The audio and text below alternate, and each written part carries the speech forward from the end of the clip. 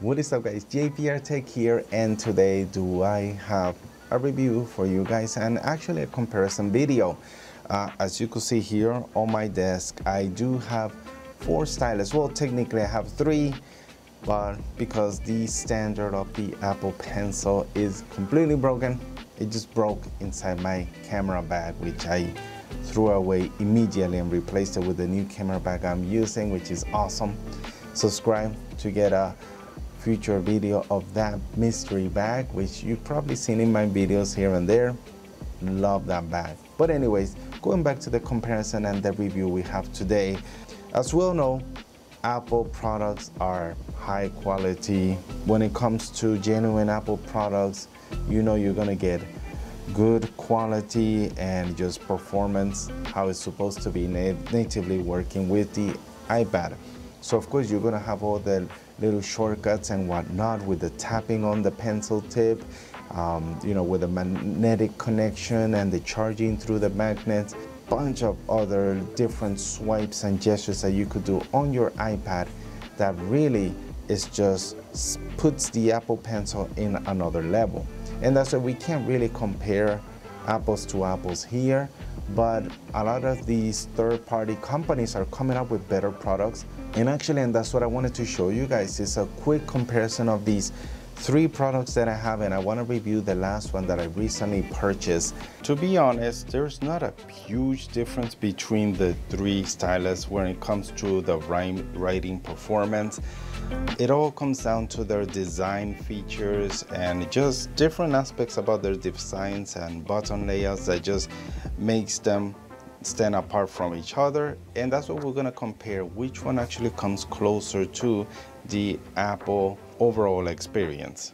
All right, guys, so here we are in the Notes app, because I found that even though Freeform does have is the best native app for iPadOS that is just specialized for this, just using it as a whiteboard, Notes app still has better options when it comes to writing styles, such as the different pencils and markers that they have, the different pens. It's just a better option. So I'm just gonna stick with the good old Notes app. So let's go ahead and get our crayon here, or pencil, and I'll show you a quick line on, so you could see the differences between these stylus here. But as you could see, the tilt function does work. So you have to tilt the pencil to get the different thickness on your pencil. And it works the same with all our pens or styluses. This one is a little bit more precise, so you really have to get down to get that tilt effect going on, but it does work. All right, guys, and this pencil is actually the most authentic looking one I have tested to date. Cool thing is about the tips is that they are cross compatible or interchangeable with the Apple Pencil itself. So the Apple Pencil can use these tips, or this pencil can actually use the Apple Pencil tips.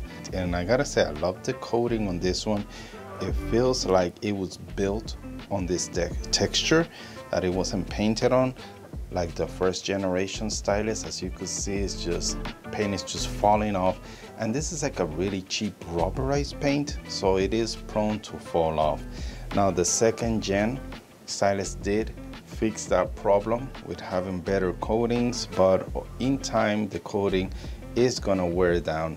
But you know what, it still looks pretty good for the time I've been using it. Another thing that I love about this newer generation stylus is the minimalistic look. There are no ports whatsoever. If you notice, there's nowhere to charge this thing. And how are we going to charge it? Well, that's the thing. It's going to charge just like the Apple Pencil. You plug it in there. Now the animation doesn't pop up, but it will show that it is charging on the actual iPad. So if we look up top here, you can see the YKS2 is at 100%, it's already charged. And when you do plug in the stylus to the tablet, it will turn it on and pair automatically. And once the stylus is on, you will see that there is a indicator light on the top that is glowing kind of green. And I like it that it's not an intrusive light like the first generation had, that is really, really bright. but this one is very gentle and nice. It's not distracting whatsoever. And that glowing circle also works as a power button, so holding it down for 3 seconds will power up the stylus, or one tap click actually initiates expose on the tablet. So it's pretty neat. You can multitask while holding the pen. Unfortunately, there's no eraser feature, so whatever you're writing, you're gonna have to just hit the eraser to erase things. But the cool thing is, look how responsive this thing is. Look at it. It's like there's no lag whatsoever. The tilt function works really nice, and it's the best out of the bunch.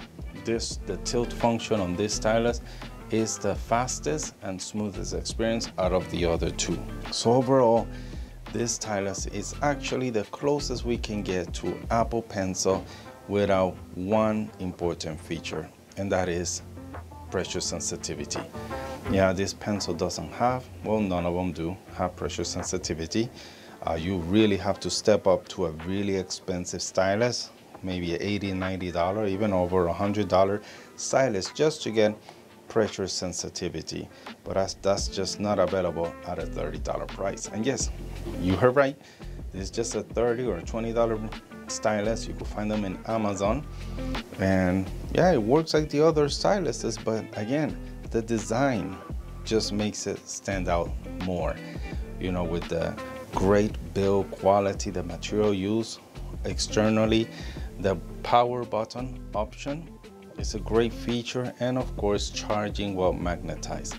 The last time I reviewed this stylus, I did praise about the power button here to activate it, but the problem with this design is that when I turn it off and I put the pencil to rest on the tablet, which actually the magnet works just fine, but the problem is that sometimes when I put it in to charge, it would actually turn it on accidentally. Now, it's not doing it now, but oh, there it is. See, sometimes it will turn it on and I'm not aware of it, and that would actually drain the battery on the stylus. And I think that's why I feel like this stylus has shorter battery life than the three of these that I'm comparing. But with this new design, you're no longer turning on and off the stylus accidentally. But better yet, even though you do drain the battery accidentally, it's so easy to charge by just mounting it to the tablet, whereas the other styluses, that is not possible. You're gonna need an external USB power source to charge both of these. So that's kudos to the newer stylus. Forms so amazing. You know, I love all the features it have. The only feature is lacking is pressure sensitivity. That's it. If it wasn't for that, it would have been the perfect Apple Pencil replacement. But because it doesn't have it, yeah, it's just gonna be a third option. The other alternative you have is to find another $80 active stylus that does support pressure sensitivity. But again, you're spending almost the same amount of money you would as if you were to pay with a used Apple Pencil. And you know, going with a used Apple Pencil, that is probably the route I will go to if you really need pressure sensitivity. It's just the most compatible experience you could get with an activation pen, an active stylus pen, and your iPad. Just get the genuine one. But if pressure sensitivity is not important for you, this is a great second option. I can actually recommend it because now we got charging through the iPad, through the magnetic connection. It has great battery life. The button design and placement and activation method is fantastic. You don't accidentally turn it on or off. You have a quick shortcut button to get expose. It's just a great stylus. For $30, you can't go wrong. So guys, if you like this review comparison and you're interested in taking a look at this stylus, check out the affiliate link in the description down below. Other than that, I hope you guys have a good one. Thank you guys so much for watching. We'll see you on the next one.